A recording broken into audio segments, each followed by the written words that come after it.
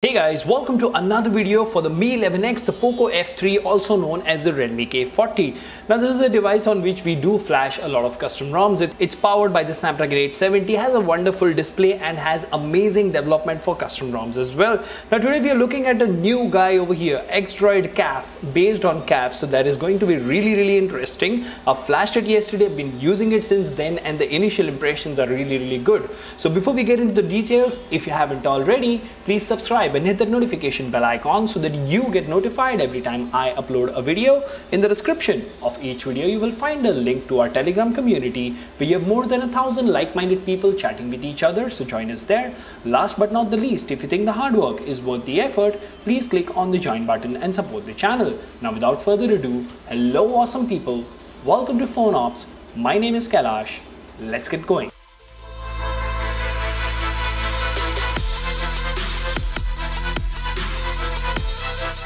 Alright, so what do we have here? Xdroid CAF R ROM for Elliot. Now this is 1.6.5 red white OBT, whatever that means. Android 11 stable, updated on the 20th of October 2021. Download changelog for the ROM. Let's have a look at the changelog for the ROM real quick. Merge CAF tag, this, merge September security patch, thanks to this. So not much there as far as the changelog is concerned. Now to put it into perspective, this is a ROM which is based on Android 11. I have tried it for the first time, so I was sort of excited to see something new coming my way because almost all the custom ROMs are more or less the same. They have, some have more smoothness, some have less smoothness and stuff like that. But this one actually surprised me by how good it is, and that is the reason we are looking at today's video. So the moment you boot into this ROM, you have this very vibrant Xdroid wallpaper. To the left, of course, you have Google Feed, which looks a little different. I'm not really sure if they've done anything to the Google Feed. I don't think so. But if you see over here, this is set to 120 Hz mode and just look at the smoothness. I mean, this guy is refreshing the Google Feed and still the smoothness is just next level, which is something really neat. Now on the home screen, you don't really have a lot of icons, but this ROM does ship with Gcam pre-installed, although I have installed another version of Gcam with the Iron XML, so we will have a video coming on that very soon. But this ROM doesn't have a lot of bloatware. That is a common thing amongst almost all the custom ROMs, and the highlight over here is this is based on CAF sources, so that makes it really interesting. Now if you press and hold over here, you have home settings, in which I think you have the Pixel launcher. Let's see here. Yeah, it is the Pixel launcher or the Pixel experience launcher, whatever you want to call it. And at the bottom you have the Google pill, where you have the Google search bar, you have your assistant, you have your assistant shortcut over here. And if you go to the multitasking menu, you have screenshot, there you go, share, edit, delete, and you have the select option, which works absolutely fine. If you swipe from the top to bottom, you do have your quick tiles with your brightness slider, which is really neat. It does show you your provider and your data usage as well, right? If you go to edit, you do have quite a lot of customization. Now this ROM doesn't really go the mile with custom and customization stuff. You don't really have a ton of customization like Resurrection Remix and some other ROMs like Avoc OS out there, but it does have some customization, like you can disable heads-up notifications, you have the volume panel option, you have reboot quick tile, you have caffeine and stuff like that, so you can go ahead and add those as per your convenience. You do have a built-in screen recorder which allows you to record internal and external audio. You can record in low quality, so let's start the screen recording. You have a timer over here. There you go, the screen recording has started, and see, there is no stutter, no jitter, even though the screen recording is going on. So let's go ahead and stop the screen recording real quick. As you can see over here, it is already processed, so let's go here.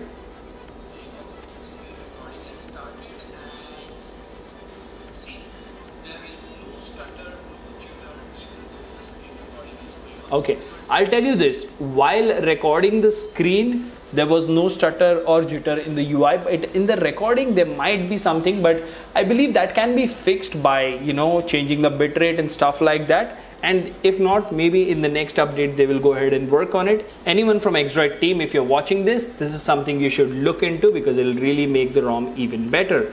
Now, as I said, this ROM doesn't really come with a lot of bloatware, so let's go to settings over here. Now, this is the interesting part. The settings menu is reorganized in a very different way compared to other custom ROMs, and that is something that I really like. If you want to differentiate your custom ROM, make it look different, give it some unique features. That is the reason people come to custom ROMs. People just don't come to custom ROMs for smoothness, for stability and stuff like that. For that we have MIUI, we have stock ROMs. So let's see what's going on over here. So you have Mnmlist, get your favorite customization here.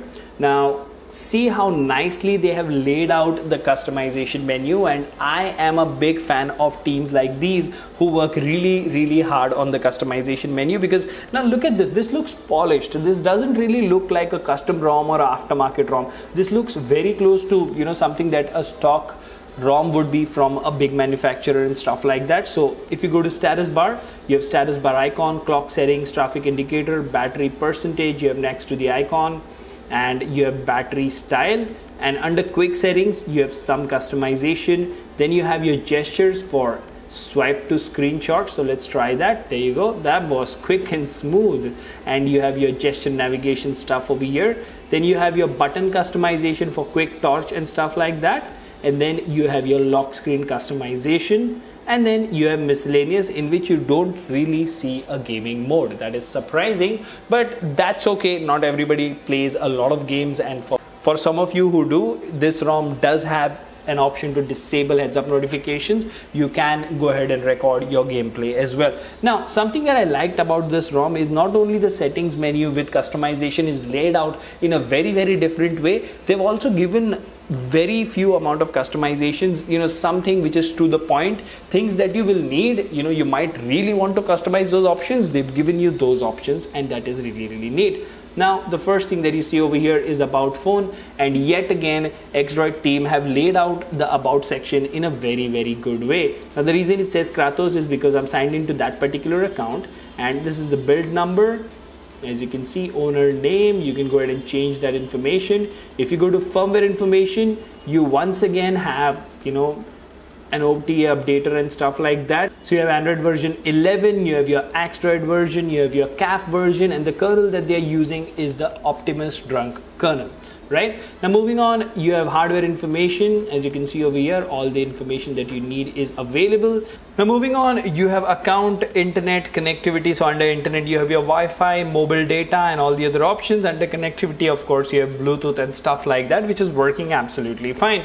Now, if you go to the display section, you have dark theme. You can go ahead and turn that on, or you can turn it off. It looks good because it's an AMOLED display. You have your brightness percentage, adaptive brightness, night light, screen timeout. You have screen attention, and you have a refresh rate toggle for minimum and maximum refresh rate. So it does have adaptive refresh rate. That is neat. You have tap to wake, and you have your lock screen customization. Now see, you do have some customization in this particular menu as well, which is really neat. Pocket mode. Pocket mode is battery friendly is what they're saying, and yes, it is useful most of the time. Now, if we move to the battery section over here, you do have thermal profiles, and as you can see, I've set the thermal profiles for gaming or benchmark for the respective applications, and it works absolutely fine. Now, the last full charge was 29 hours back. I've used the screen for 1 hour and 58 minutes since then, and we still have 87% battery. So if we go to the battery usage, you do see I've charged it in between, but I'll tell you this. Let's have a look if we have this option of selecting this particular section. No, but I'll tell you this, the battery life on this ROM is really neat. The charging speeds are really good. I've not had any major issues as well. Now, if you go to sound, you have do not disturb, and under advanced, you do have a ton of options over here. You also have the option of clear speaker, and you have your apps section where you can go ahead and make all the changes to individual apps, and you also have a permission manager. You have a dedicated privacy menu, which is based on Android 11, of course, and under security you have face unlock and fingerprint unlock, which works absolutely fine. You have digital well-being, Google, and other customization, wherein you have reset options, developer options, and you have gestures as well. So I'll tell you this, with the 60 to 120 Hz refresh rate, Xdroid for me has been performing really well. The battery backup is decent. The ROM is not the top of the line when it comes to custom ROMs for this device, but yes, you can definitely bear it as a daily driver. Let's quickly go ahead and have a look at the benchmark numbers real quick. So the CPU throttle test is here. CPU throttle to 90% of its max performance. This one dip that you see might be a notification, but the average score, look at the average score. 253,176 GIPS. So that is something really neat. That is a good score for this particular device. Now, if you actually go to Geekbench, so surprisingly in Geekbench we have 761 single core and 158 multi-core. Now I did run this twice, as you can see over here, but I was constantly getting low scores. I really don't know why. Even if you go to Antutu for that matter, the score that we got was 618. So Antutu score is pretty less as well. But if you look at the app icon animations, the smoothness, the RAM management, everything is excellent on this particular ROM. And this is Android 11 based. So of course it will be stable for daily use. And if we actually go to the Play Store, over here if you go to settings, the device is certified, so safety net and wideband L1 are not a concern. Let me know in the comment section what do you think about Xdroid. I'm really excited. I might use it for a couple of days. Until the next one, this is Kailash signing off at PhoneOps. Keep smiling. Take care. Goodbye.